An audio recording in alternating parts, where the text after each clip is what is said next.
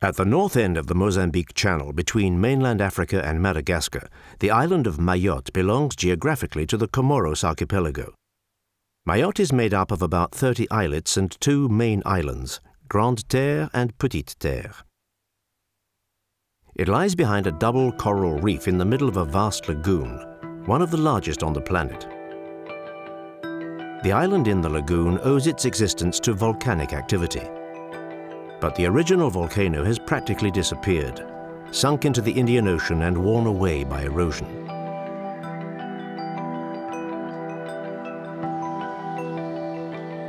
Mayotte has very little high land, and yet winds laden with humidity coming in from the ocean meet enough obstacles to form clouds which then water the luxuriant tropical vegetation.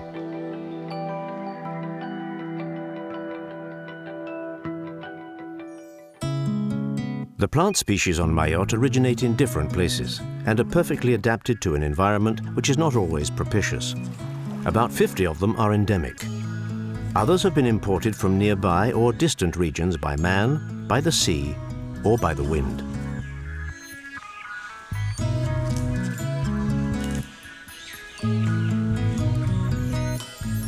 The flying fox is the largest of the bat family.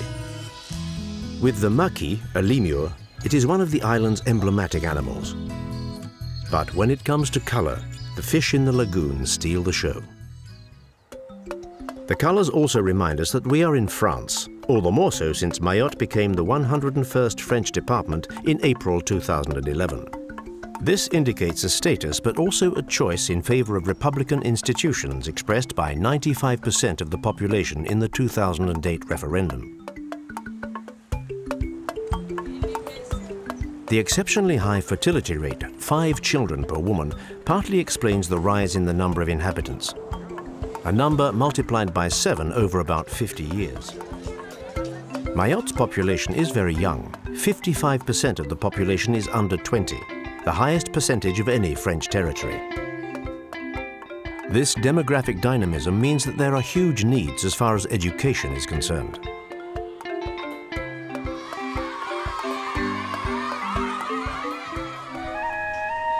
"95% of the inhabitants are Muslim. A very moderate version of Islam exists here, which leaves other beliefs free to express themselves.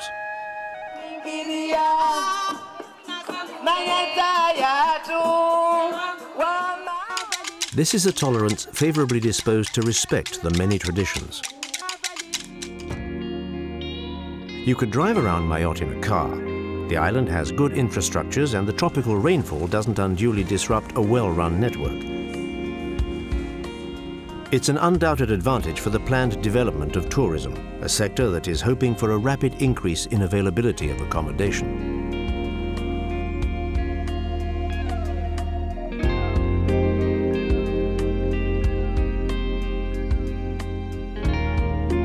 The way of life in the lagoon is a formidable asset to tourism.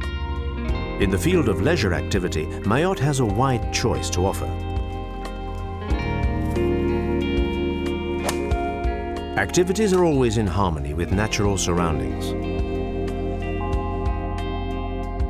Long-haul airliners land at Dzaoudzi.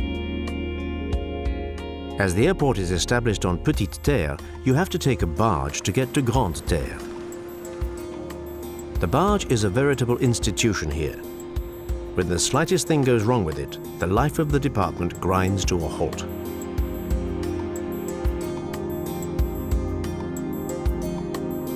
On the east coast of Grande Terre, Mamoudzou is Mayotte's main town.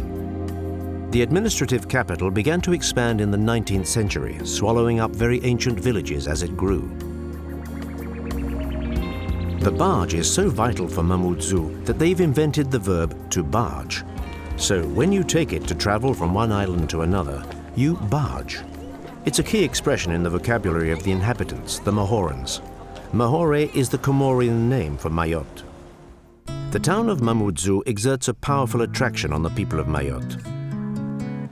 In fact, 1/3 of the total population lives there. The center of the area is situated on a steep hillside, a geographical configuration that doesn't help traffic flow.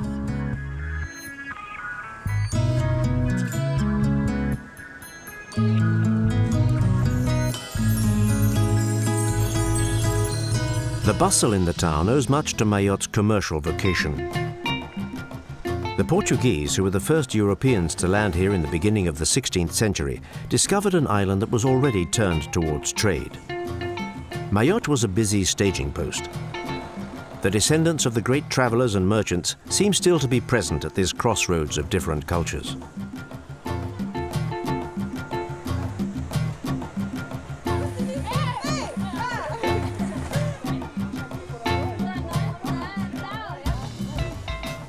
Mayotte's vitality is clearly evident in the covered market near the port.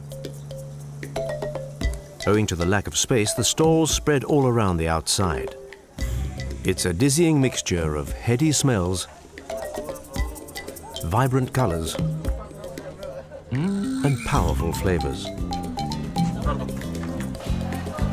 In the covered market, you can find the products that the countryside of Mayotte displays in abundance. Most of them are of vegetal origin, like the bread, edible leaves that are very varied and much appreciated in the traditional cuisine.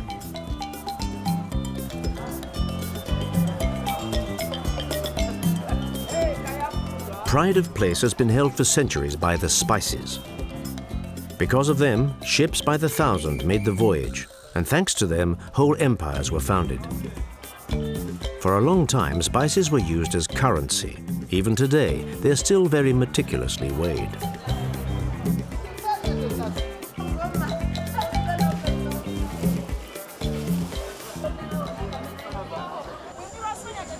In the market, there is cooked produce too. The mama brochetti grill kebabs and marinated chicken wings.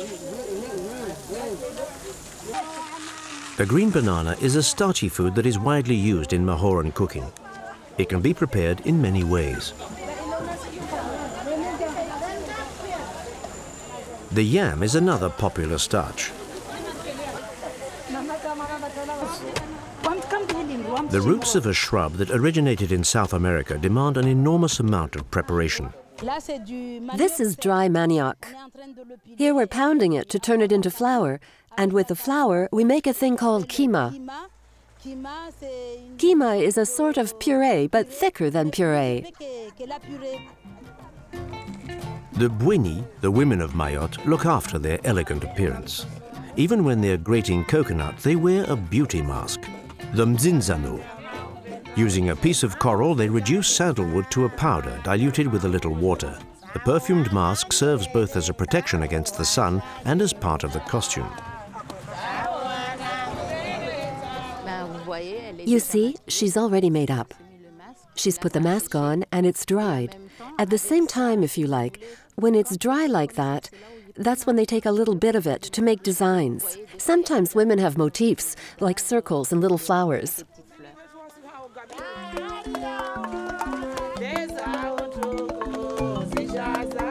The mask is an important element of the art on Mayotte. It gives a concrete form to an abstract reality, a god or a feeling. It can even foster the oral tradition. The works I've created have a title. In fact, it's Zarcarlo, which means the trace, the imprint. And we have many tales, many legends that have survived. In fact, which disappear with the generations. I try to pass on the little that I know, particularly legends, by bringing them to life.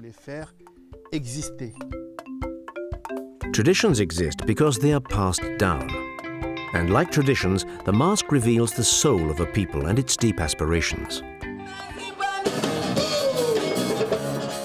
The young also help to foster traditions. To give regional music what it needs to be heard, a collective has been formed. It's called Tsenga, which means to clear the way in the Mahoran language. To clear the way, to reveal new talents and help them to exist.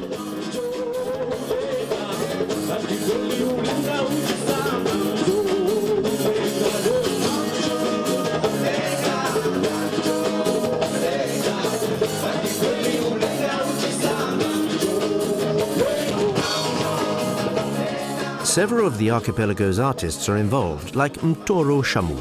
There are many influences in Mayotte music, because we are incredibly lucky. Mayotte is an island right next to Madagascar, which itself is not far from Africa. And there's also Reunion. There are quite a few things around us. So I think the influences on Mayotte music come from all around us. The Mayoreans really need their music. They need their culture. I'm sure that this music is ready to be exported. But we have to find the right people, and then that'll be that.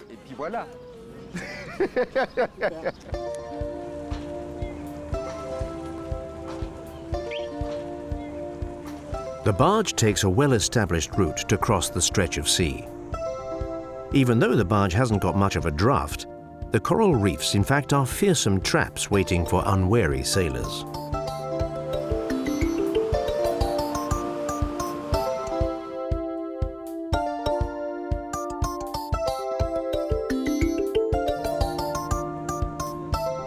You only pay for the trip from Grande Terre to Petite Terre, because in any case, you'll have to do the return trip at some time or another. The French landed here in order to prevent the English from settling, but also because they were looking for a bridgehead to Madagascar. Mr. Atoumani knows the story well. There it is, France Square. The square is very important because it commemorates the French settling on Mayotte between 1841 and 1843. The French didn't fight for the island. They bought it from the last Sultan of Mayotte. The governor moved into a residence inspired by Gustave Eiffel. Of course, it's a building that served both as the seat of administration and as the residence of the governor. It was built to standard, with terms of reference, which meant that you could live there without suffering over much from the heat and the humidity, the two great enemies of the Europeans who settled in the Indian Ocean, particularly on Mayotte. A detachment of the Foreign Legion is garrisoned on Petite Terre. With its recruits from the four corners of the world, the troops are commanded from a staff headquarters based in Réunion.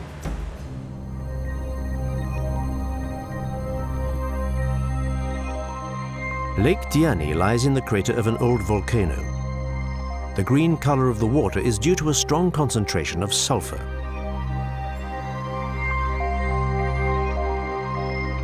A beautiful tropical bird that can often be seen here is the paillon-queue, or white-tailed tropic bird.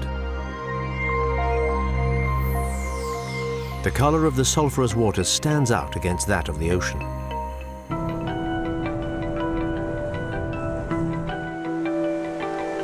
In the east of Petite Terre, the Mayotte beach gives on to the open sea and not to the lagoon.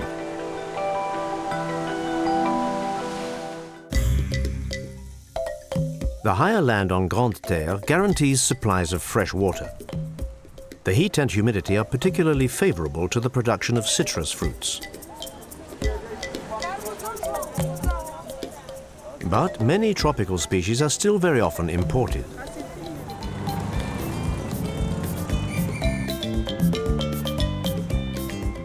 All along the road, there are people selling edible leaves and tropical fruits. The breadfruit is cooked over a wood fire.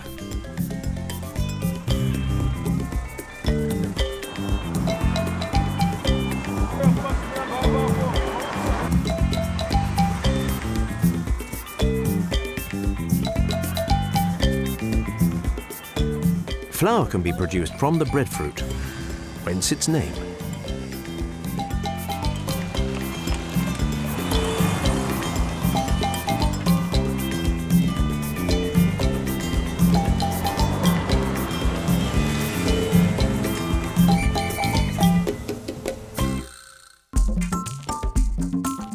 The western side of Grande Terre is much more hilly. Here there is no coastal plain. The villages run right down to the sea. Like, for example, Sada, Mayotte's second town, which enjoys a very airy climate.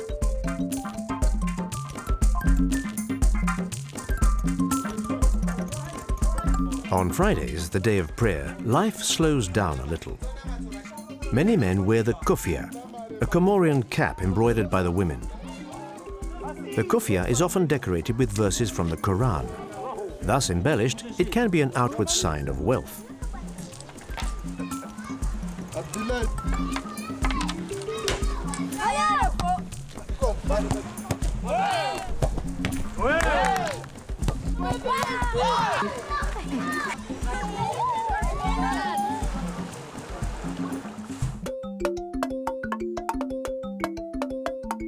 As you go north, the island of Grande Terre widens. The high temperature, the lie of the land and the heavy rainfall are all beneficial to the forests and the rivers that flow through them. The women meet there to do their washing. In their wardrobes, one outfit stands out, the saluva, the traditional costume.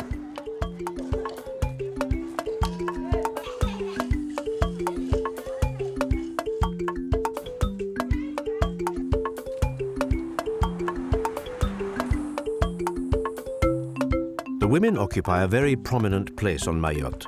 In fact, it is a very matrilineal society. That is to say that the inheritance of family wealth comes through the women.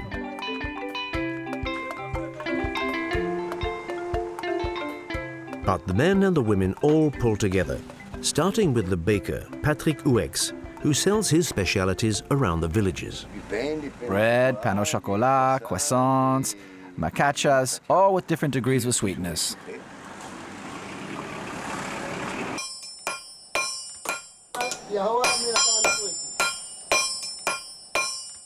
You have to strike the metal as fast as you can because it cools down very quickly. Kasim Abdou is very good at salvaging metal parts that he hammers down to a thickness of just several millimeters. This is a leaf spring from a lorry, and I'm making a chumbo out of it. The chumbo is the traditional machete.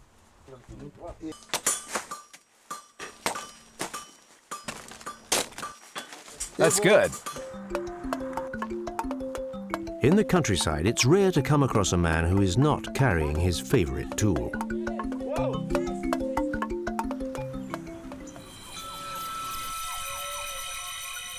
On Mayotte, there are 6 forest reserves spread over the country. On the hilltops over 500 meters high, primary forest survives in places.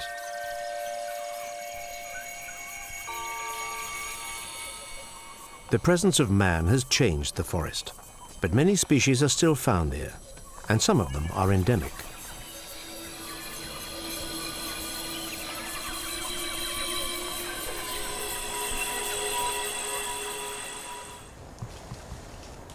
Something just moved in the branches.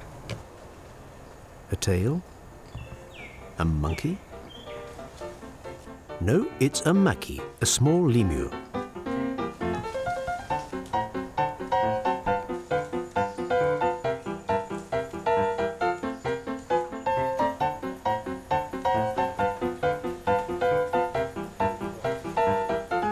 One maki, 2 makis,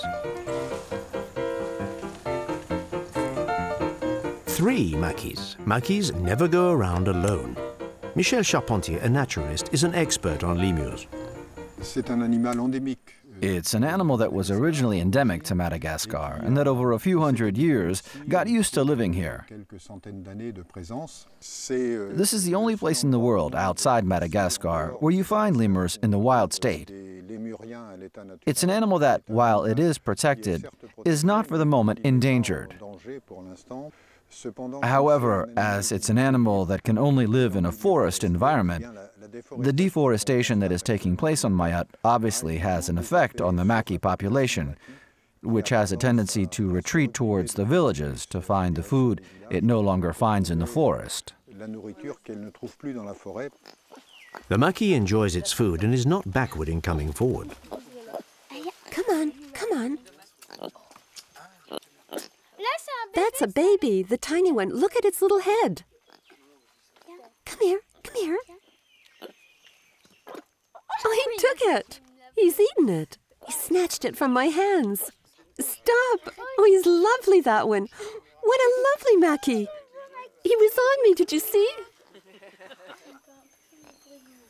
When the maki wants to grab a piece of fruit, he's afraid of nothing. Not even the camera.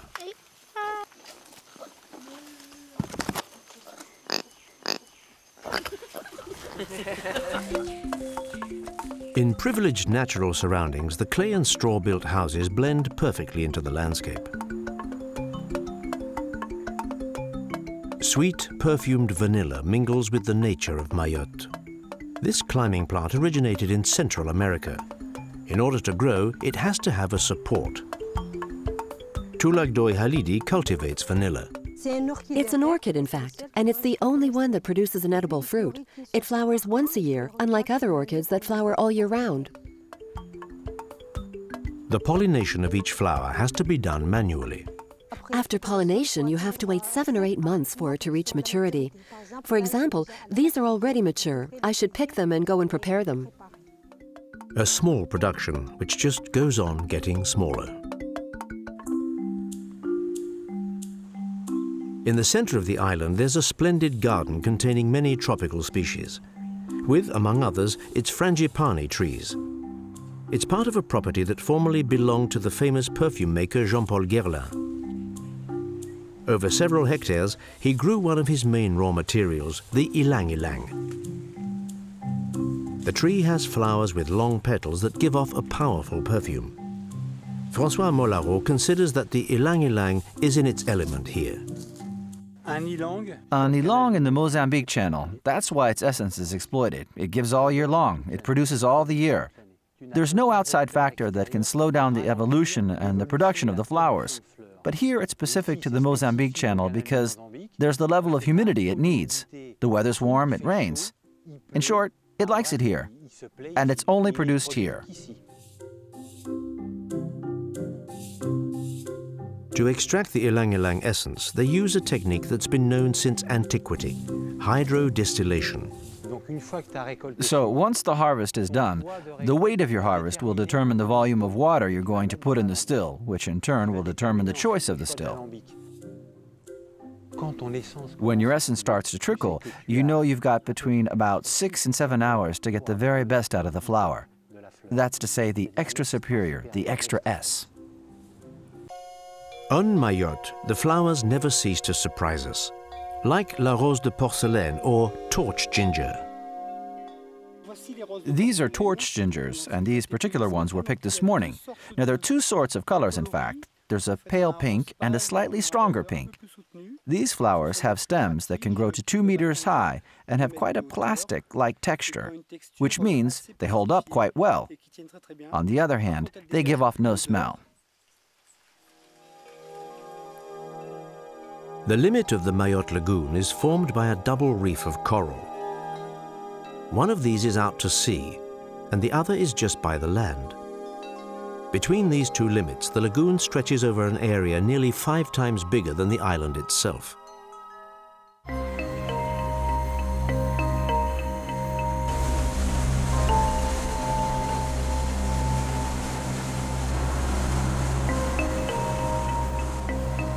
Over 3/4 of the shoreline, a very specific form of vegetation has got a foothold. This forms the mangrove swamp, a very precious natural environment. Niels Bertrand. The mangrove swamps are totally bound up with the lagoon. Firstly, they are ecosystems that allow the diversity to exist in the lagoon, since the mangrove swamp filters the rainwater, which carries a large quantity of soil. By the way, it is said that the mangrove swamp acts, in a way, as the lungs of the lagoon. It's also a very quiet place, protected and tranquil from the many species of fish that come and shelter inside the mangrove swamp so that they can grow in safety and then populate the lagoon. Several species of mangrove tree make up the mangrove swamp, which plays an important protective role. This coastal forest also helps to protect the villages on the coast from any large waves when there are hurricanes, or even from a possible tsunami.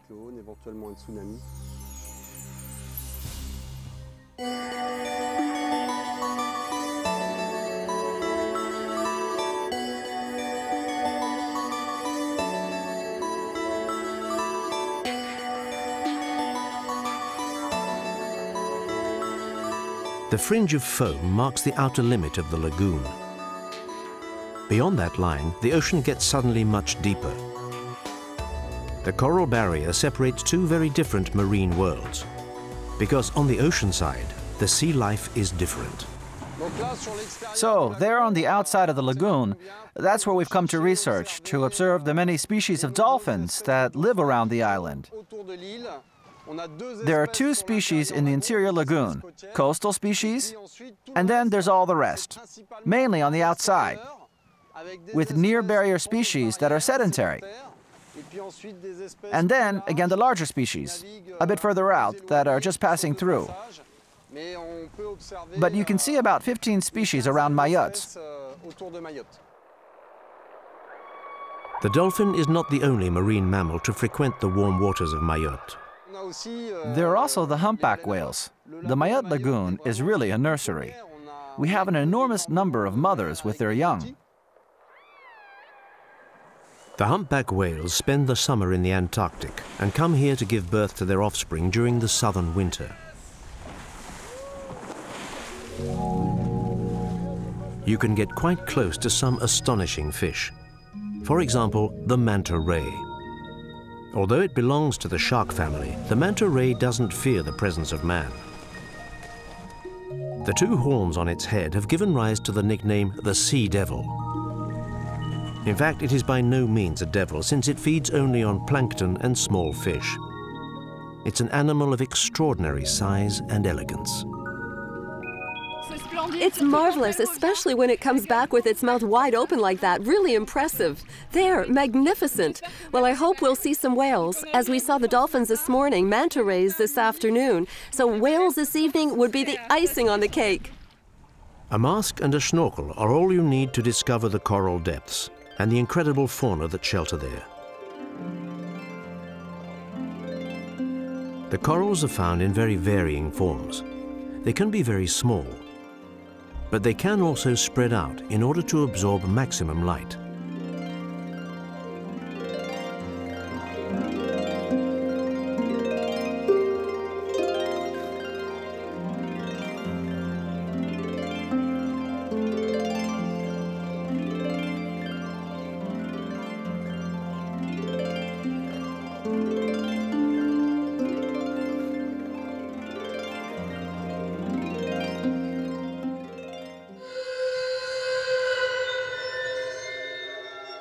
Dead corals crumble and turn to sand. On the surface of the water, the sand can sometimes accumulate. Here's a sandbank full of birds, where there are large numbers of white terns. You can only cross the barrier at certain places, the channels. Everywhere else, it's impossible to avoid the obstacles.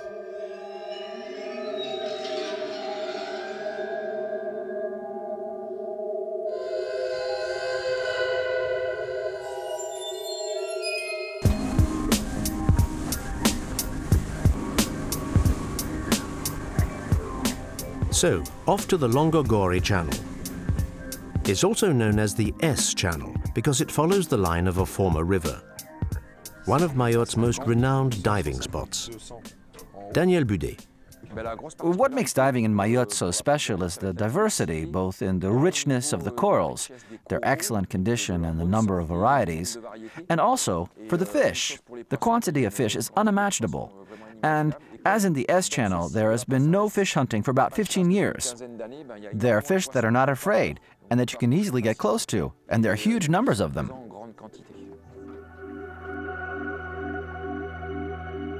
In 1990, a marine reserve was created in the S Channel. In fact, between the ocean and the lagoon, the channel traces a natural canal about 4 kilometers long.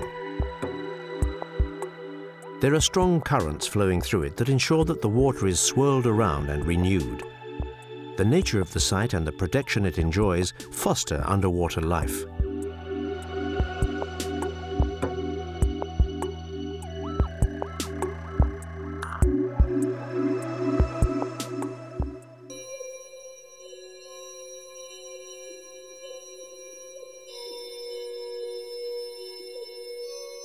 Intense volcanic activity has left many vestiges on the island.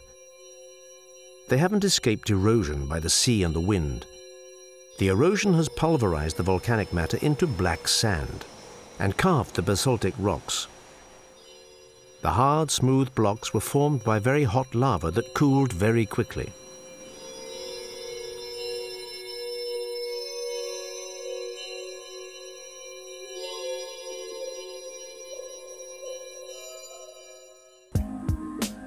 Mayotte is a real showpiece when you arrive by air, and the lagoon is an ideal place to take off from.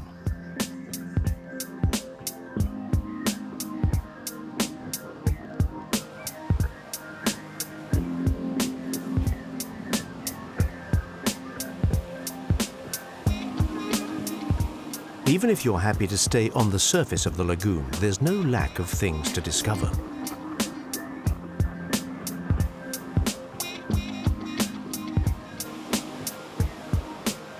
Sometimes you can find a baobab growing right down on the beach. On Sundays, there's a crowd at Musical Beach.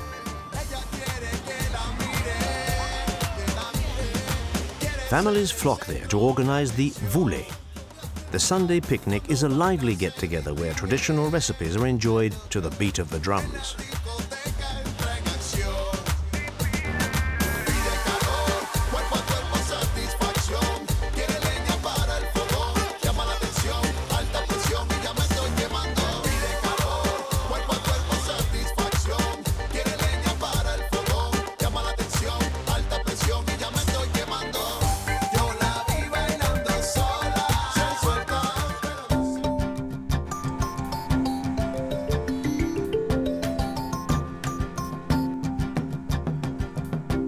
A marine reserve has been created around Sazilé Point in the far south of Grande Terre.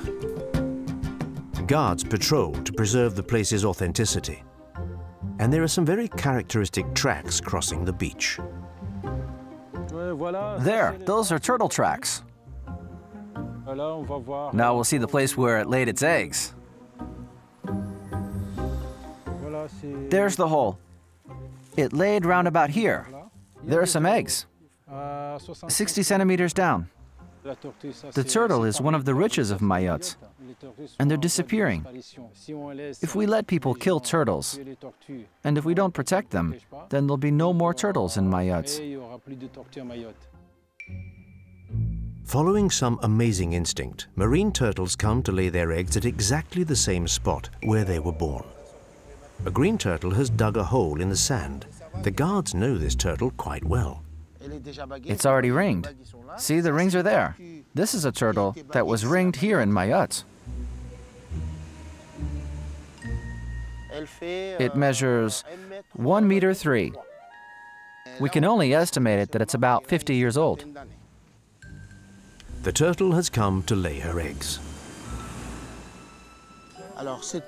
This turtle has started to produce its eggs, and she'll lay on average 50 eggs. There are up to 3 coming out at the same time.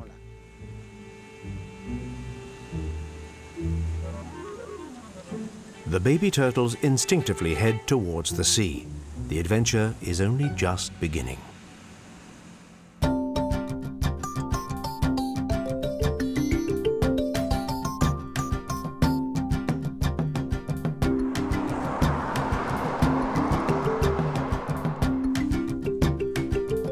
The departmental road network on Mayotte is quite good, but there can still be a few surprises.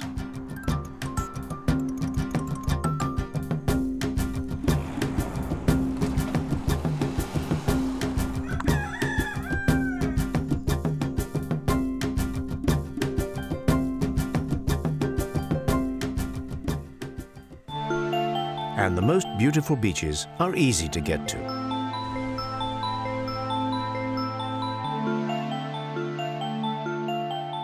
The cultivation of sugarcane was abandoned at the beginning of the 20th century, mainly because of the competition from the West Indies.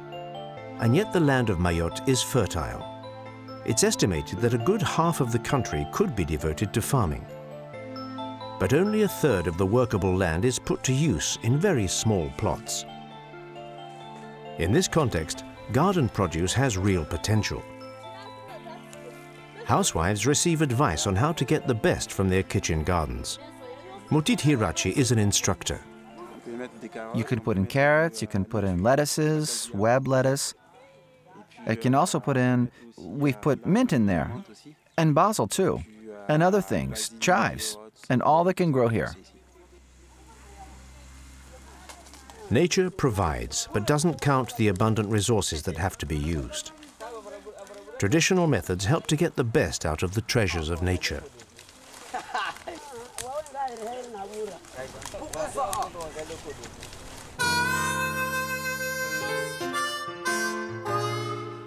The horse provides an ecological way to discover the island.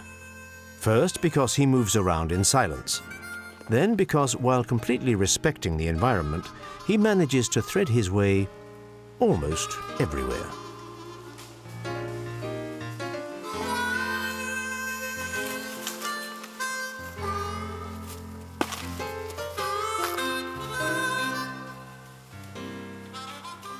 Here the trail opens out onto an amazing bamboo forest. The giant bamboos of Mount Kombani. When you see the size of them, it's hard to accept that, botanically speaking, the bamboo is a herb and not a tree.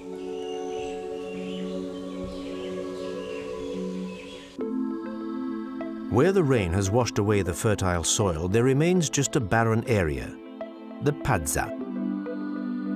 Vegetation is sparse in the red desert of the Padzas of Dapani.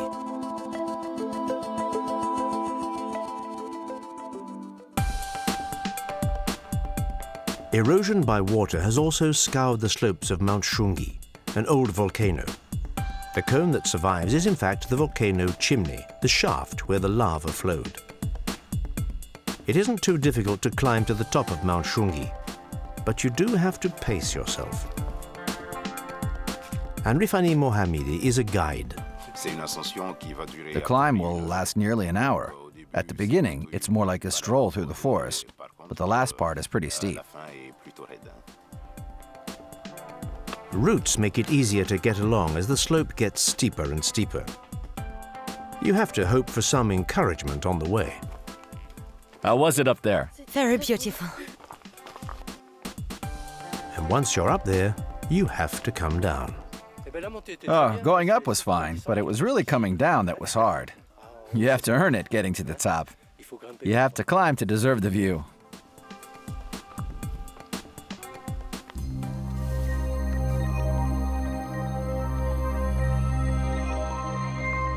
Near the top, the rich vegetation becomes more sparse.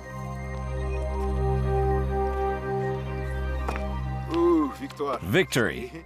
There we are, 594 meters above sea level. When you've got there, there's nothing to spoil the view.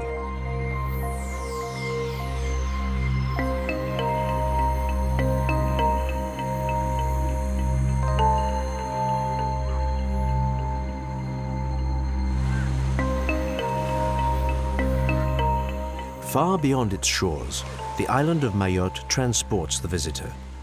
It takes him through an original world where old ways live on.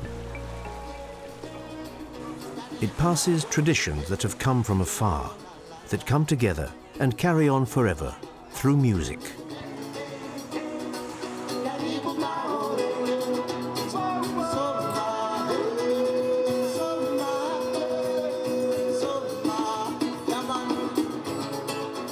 A natural beauty that must be preserved. That's the challenge that Mayotte has taken up.